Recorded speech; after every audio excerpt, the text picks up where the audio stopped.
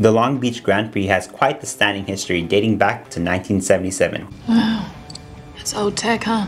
And since then, it's evolved into what they're calling a 200-mile-per-hour beach party. 200-mile-per-hour beach party? F1 and Indy cars travel well about 200 miles per hour, with world records in races being 223 miles per hour and 236 miles per hour, respectively. This year's event has 6 different races.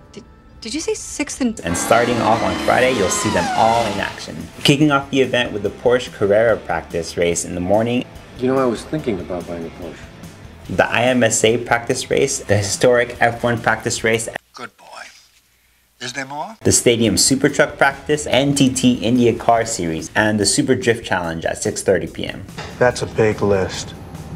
We can't handle all these cars. You'll notice that Friday is mainly the practice sessions, with the exception of the Super Drift at the end of the day. When these cars practice, what they're really doing is allowing the driver to learn the circuit, ranging from testing new parts they've installed, or the car's wings and suspension setting. What about gasoline?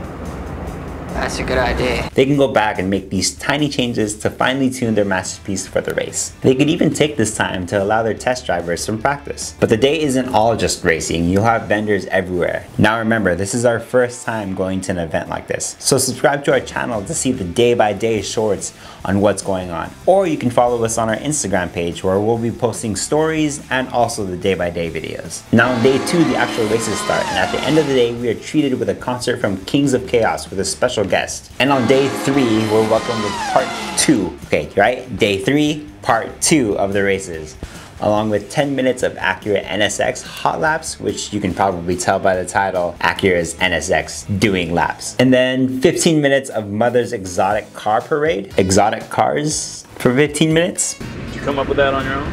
This is the current map that's available on their website, and if we had to guess, we're probably around here, inside the exhibit hall. We just got an update as I was editing this.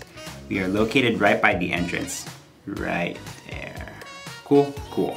Now if you're interested in attending this event, then you can check out their prices on their website. They have a variety of options for reserved seats, general admission, single day, 3-day, super photo, along with parking and VIP areas. Just a little heads up though is that Sunday tickets are more expensive than Saturday tickets, probably because it's the last day and the drivers are giving it their all to win the race. Imagine they're running a marathon.